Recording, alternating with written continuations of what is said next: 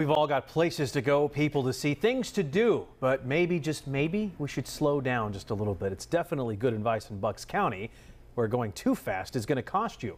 Here's Shawnette Wilson. Whether it's rushing to pick up the kids from sports, making a quick trip to the grocery store to pick up something you forgot for dinner, or weaving in and out of traffic to make it to work on time, chances are we have all been there. But right now in Doylestown, you might not get away with it. 6 o'clock on a Monday evening, and a driver going faster than the 55-mile-per-hour speed limit gets the dreaded siren and flashing lights in the rearview mirror. It's every day. Lieutenant Charles Ziegler with Doylestown Township Police sets us up with two officers at the Broad Street on-ramp to the South 611 bypass. And in a matter of minutes, another car comes flying by. People have different distractions with whatever's going on in their lives. Sometimes the first thing they'll ask is, what did you stop me for? Right now, Doylestown Township PD is putting an extra focus on aggressive driving enforcement. Speeding vehicles weaving through traffic, red light and stop sign violations. It falls under Pennsylvania's aggressive driving enforcement and education program.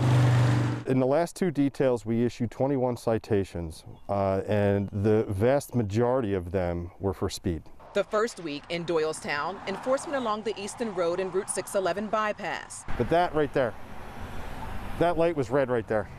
Lieutenant Ziegler says this is one of the busiest intersections in the township. Easton Road and the Barn Plaza. They were making a left on red.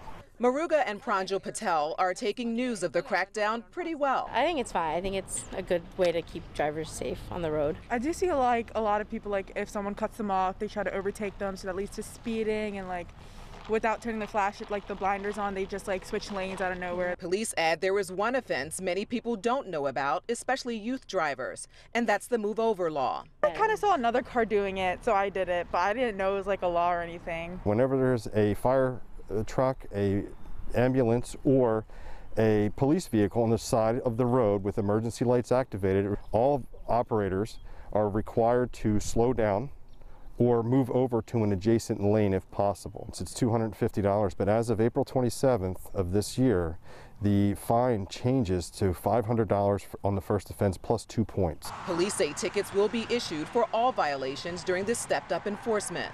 Everybody wants to get where they need to go, and it's our job as the police department to try to help people get there as safely as possible. In Bucks County, Shawnette Wilson, Fox 29 News.